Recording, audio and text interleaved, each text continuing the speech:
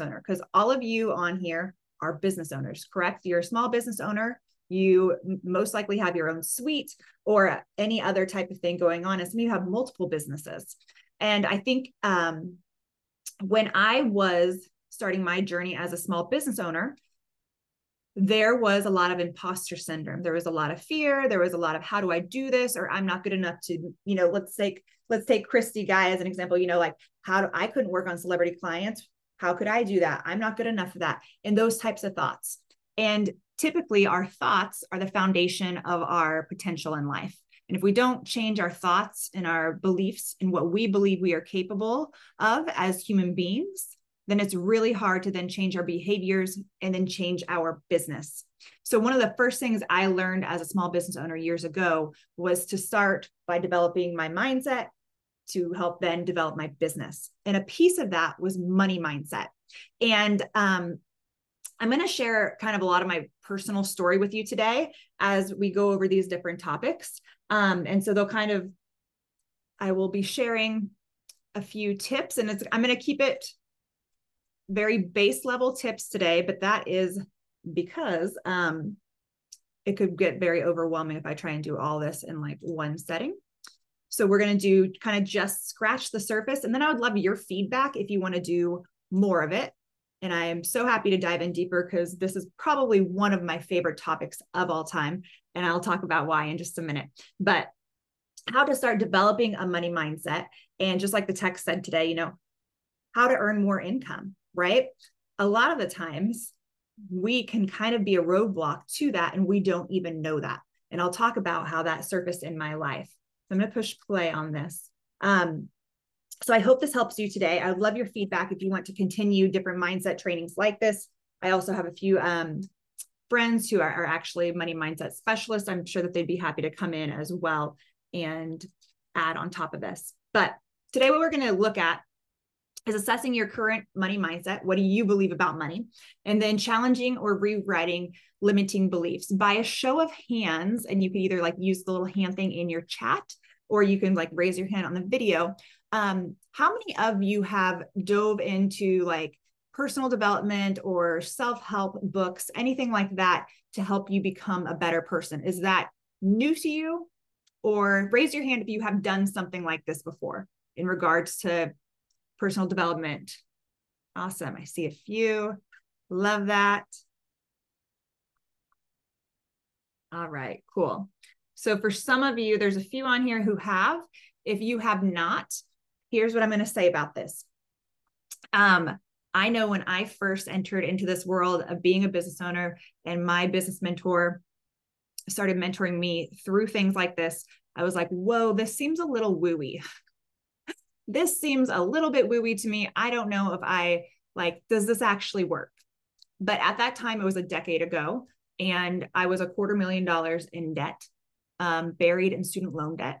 And I was freaking out about the future and how I was ever going to afford to have kids, because every single week we'd have spending freezes because we didn't have enough money in the bank to pay our bills. We drove from North Carolina to Kansas City to see our family at the holidays because we couldn't afford 2 plane tickets. We were robbing Peter to pay Paul, and it was stressing me out. And so a decade ago, that's where I was at financially. And it was very scary. I had no idea how I was going to get out of debt on my husband and I's salary. So I decided to start looking for part-time jobs and things like that. And that's how I stumbled into being a small business owner, because I saw that I could build my own online business. And in that, it challenged some of my money mindset beliefs. And so there was a point in my business when my business started to do well. And I remember starting to shrink back because of exactly what we're going to talk about today. And I do truly believe that I would have sabotaged my business because of my money mindset had I not done some of these practices that we're going to be speaking about today. So although this might sound wooey, I am going to ask you to go with me there and ask yourself, what do you have to lose? This doesn't cost any money. I'm not asking you to spend anything. I'm not asking you to put hours of your time into this. I'm just asking you to maybe challenge your brain a little bit today and see what happens over the next week. Okay. And I'll have more resources for you as well if this is something that you're really interested in and you want to dive deeper into. I did not make any of this stuff up. It's all from the experts that I've learned over the years. So, okay. All right. So first, let's just talk about it. What is money, right? Money is simply an exchange that facilitates trade. That is it, right? Is we trade one thing. Oops. Hold on. Sorry, I was trying to move my screen so I could look over here. We trade one thing that people have assigned value to for something else that people have assigned value to. However, what typically happens in that, hold on just a second. Let me get back here.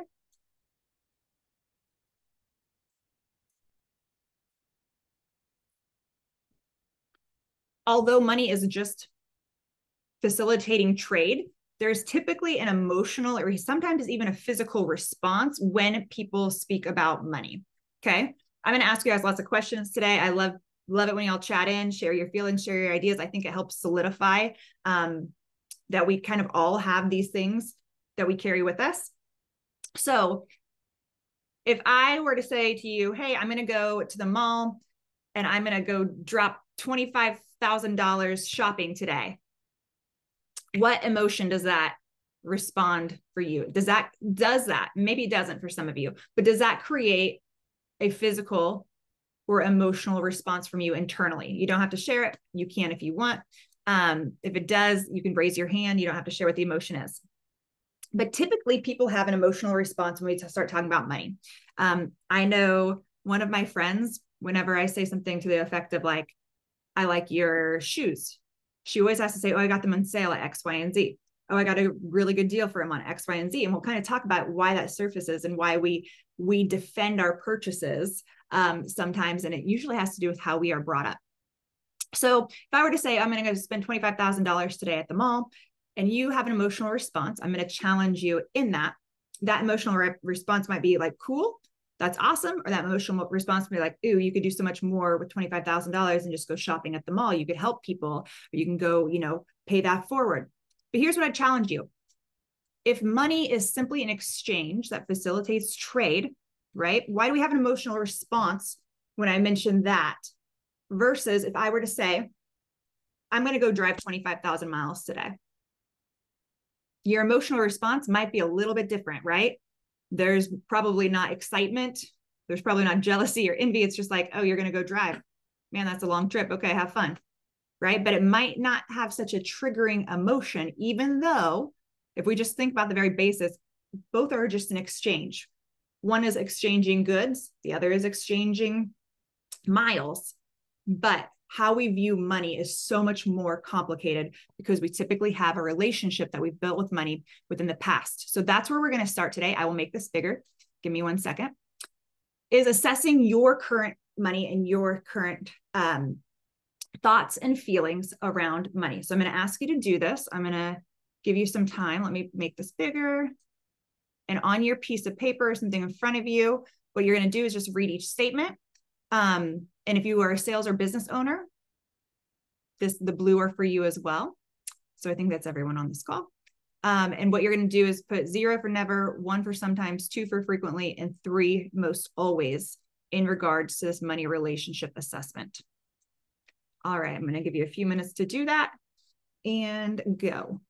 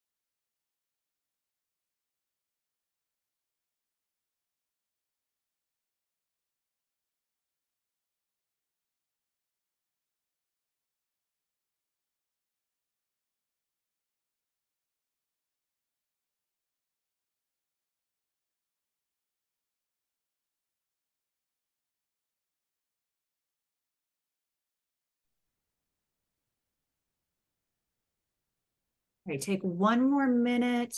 I know some of you might be multitasking right now, so I can send this out. We can send it out in the email as well.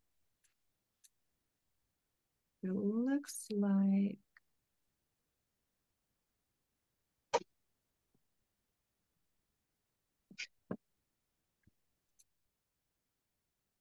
I love seeing Patricia and Ebony's response to my mall shopping comment. Oh, okay. Now I'm seeing even more. I didn't even see those. Kathleen, anxious. Natalie, big eyes. Ashley, definitely love it. OMG, save that money. Oh no, I wish it could. These are great. All right. Thank you guys so much.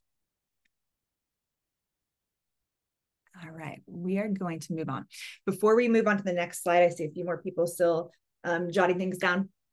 Here's what I'll say. I just took this with you guys, and I want you to know that like a decade ago, I was like basically in a 3 column. Like 3 was everything, like literally every single one, especially the last one, hoping I could win the lottery, get an inheritance, or find a man to take care of me. Like I was like banking on that happening.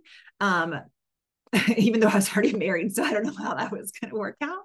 But like that was like that's how much control over my life I thought I had. I basically thought I was powerless. And if you walk away with anything from today's call, I hope you understand that you have the power to change your life. There are ways for you to do this, and hopefully either whether that's through being a Posh Pro and being able to earn money there, or being a body partner. Some of you are on that side of things as well. I hope you understand that you do not have to have a bad relationship with the money the rest of your life. And that we can change these thoughts. Okay, here we go. Let me figure out how to get out of here. We'll go to the score, maybe.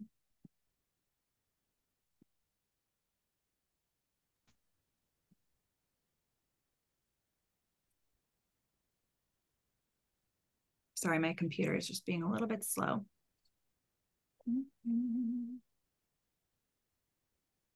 Come on. All right. Here's the assessment score. So you can see 0 to 10, you have a very healthy relationship. 11 to 20, you're not doing too bad with your money relationship. There are occasional spats, but they usually don't last long, and you're adept to working them out.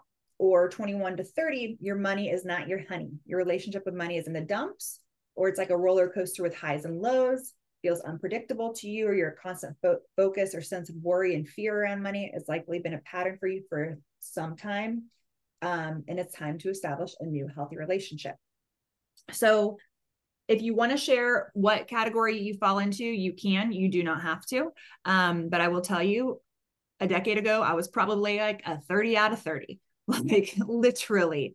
And to this day, so like my score today was 7. However, I still have to really work on my relationship with money, because what we're about to talk about, you'll see how we learn this relationship with money is so deep rooted in our subconscious. We sometimes don't even know it exists. We don't understand how we think or feel about money, and then how it's impacting every other area of our life. So, 1 second. Okay. So with that, you can share them if you want to, you don't have to. We're going to talk about how did we get here? How do we get to this place with money, and how do we change it? Because so there's a book, it's called Get Rich Lucky Bitch. This is based kind of on her concepts. I recommend everyone to read it. But when we think about our relationship with money and how we get here, it's a culmination of a lot of things. It can be your upbringing, right? How did your parents speak about money? How did they talk about money? It could be what we see in our society, in our culture. For example, if we think about the movies that we expose ourselves to, and let's take, for example, The Devil Wears Prada. Devil Wears Prada has everyone on here seen Devil Wears Prada? Has anyone not seen it? Well, Devil Wears Prada focuses on this, meek, shy, kind of like homely girl who goes and works for Prada, or this magazine, this big Vogue magazine, I believe. And there is a woman that's at the head of, I'm going to say Vogue, but she's the head of Vogue.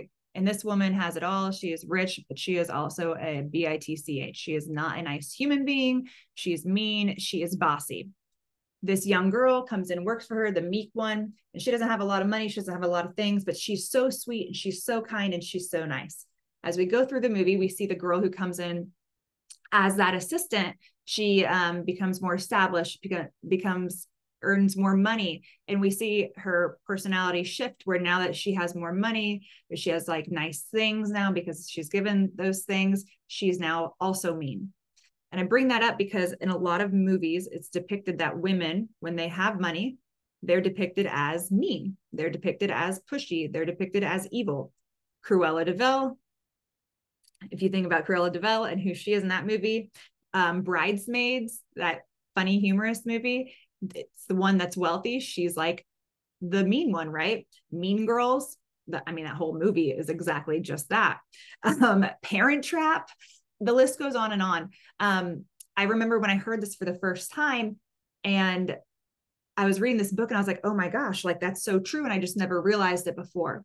And as a female, although we don't realize we're consuming this idea, we're consuming this, this message that females with money are bad, females with money are mean, females with money are X, Y, and Z. It kind of sinks into us and we don't even realize it. And we begin to maybe have thoughts like that because we've seen so many maybe movies or shows where this idea is forced down our throat. And after I heard this for the first time, I was like so fired up and mad about it. And it was Christmas time. And I turned on Hallmark.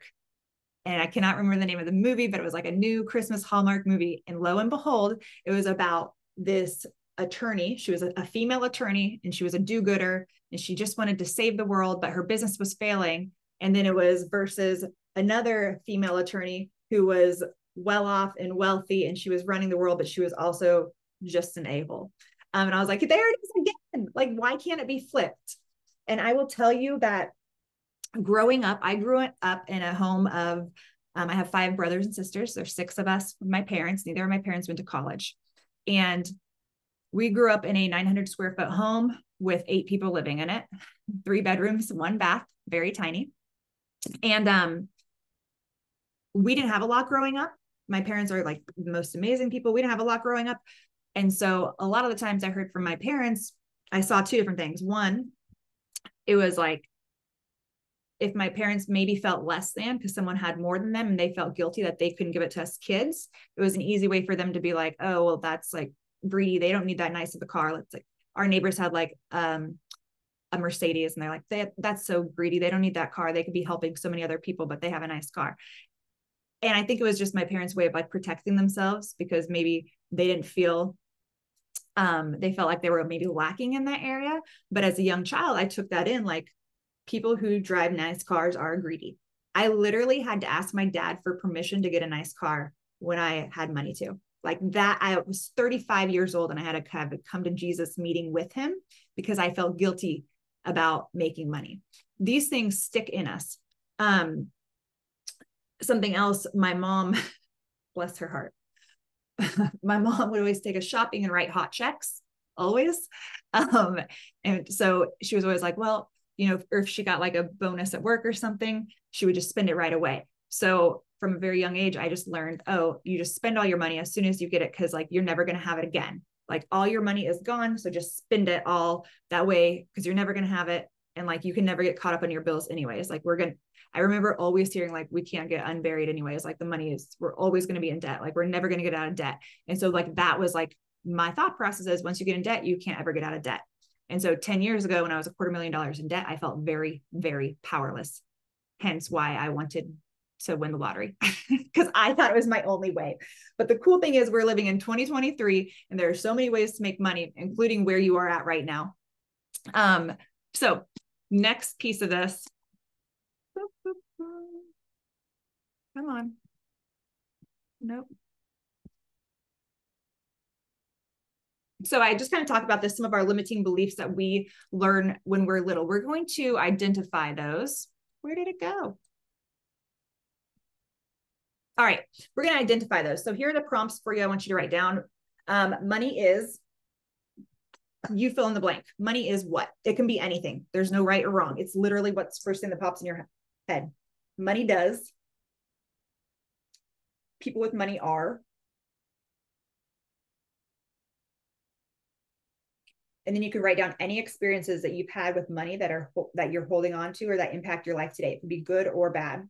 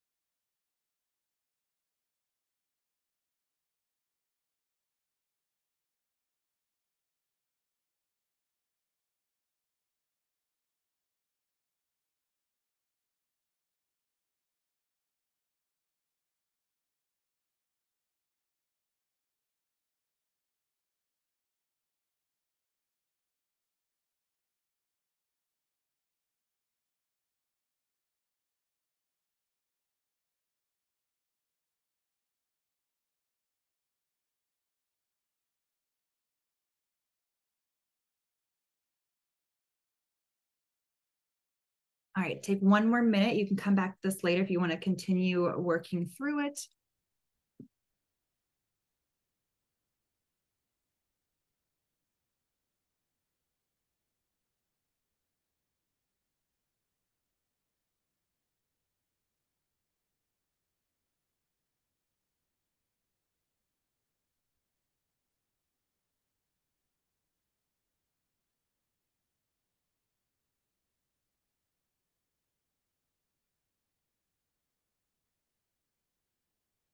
You can absolutely share them if you want to chat them in.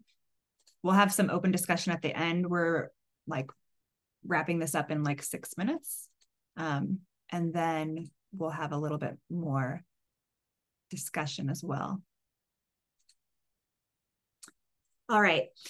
So you might be asking, like, why are we doing this? Like, what does this matter?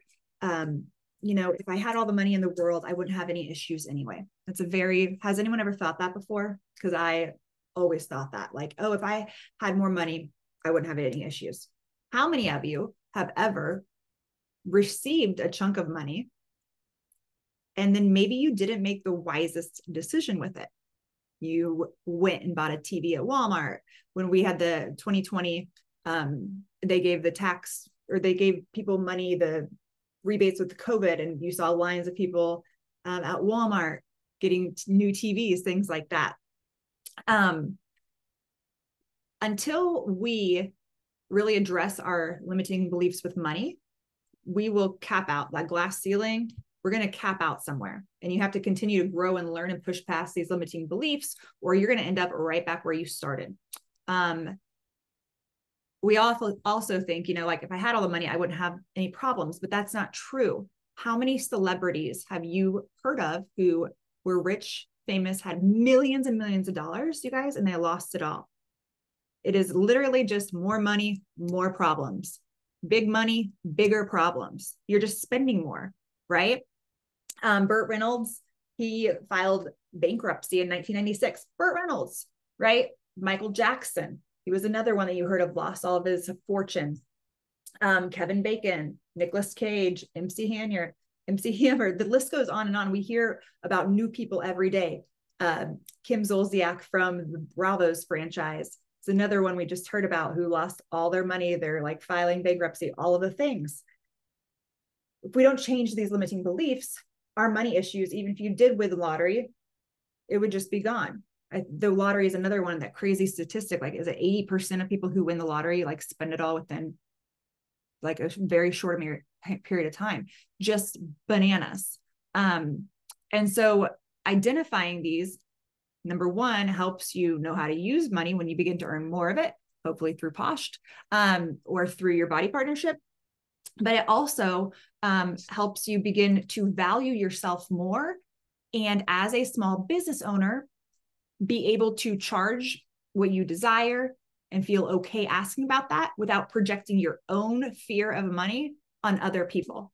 If you've ever thought like, oh, I don't want to sell something because I'm being pushy, that's a very, very common thing, right? You're thinking from your own pocketbook. So we have to realign that before we move on. So here's where we're going to end today. You just wrote down your prompts about money. And over the past decade, the one area I always have to work on with a therapist or life coach are my money beliefs, always, because they like to just come back. And I was doing this in 2020, and my coach said to me then, he's like, Ruth, think of money like your husband. Think of it like however you speak about money, that is how money is going to act back to you. It's an energy source. This is where it gets a little bit wooey.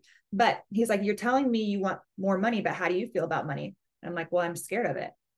And he's like, okay, well, then why would money want to come around you if you are scared of money?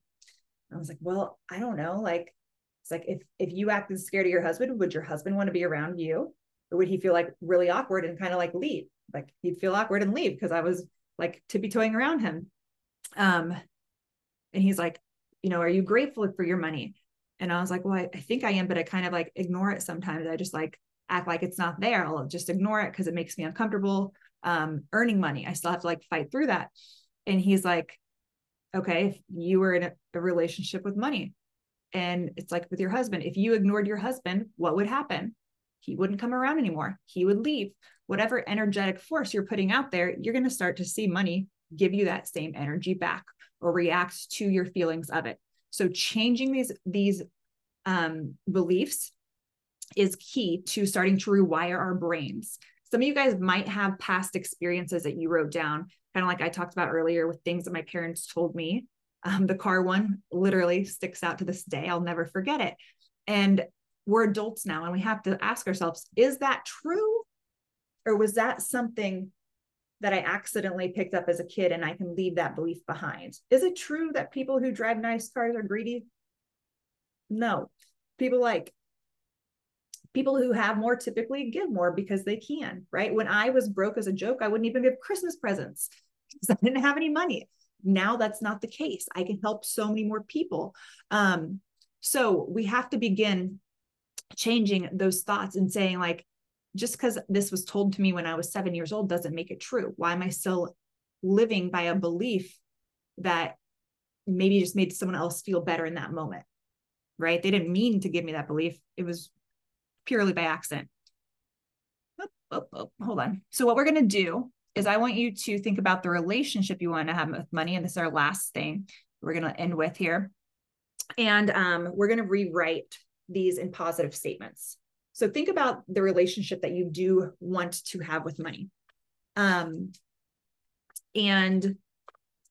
how you want to feel about it. So just some examples you can see on the screen. I am worthy of financial abundance. Some of you might have very deep-rooted fears that you don't deserve money for some reason. Maybe something was told to you as a child about your worthiness or something like that. It's tied to money, and that's like your belief now. Some of you, money flows easily and abundantly into my life. One of my girlfriends, she came from a very successful family, and she herself grew into a successful human being as an adult. However, as she grew up, she was terrified to earn money because she felt neglected by her parents, because her mom was always saying, I have to go work if you want to have food on the table. I have to go work to be able to pay for all your things. So she felt like, oh, if you want money, it comes at the sacrifice of having a family. So it can work in the opposite direction as well. And so she had to work through her money issues in a different way, because she thought money equals ignoring your family. Money equals sacrificing time with your loved ones. Money equals your daughter resenting you into their 30s, right? So hers was flipped. So look at your statements you have, and I want you to flip them.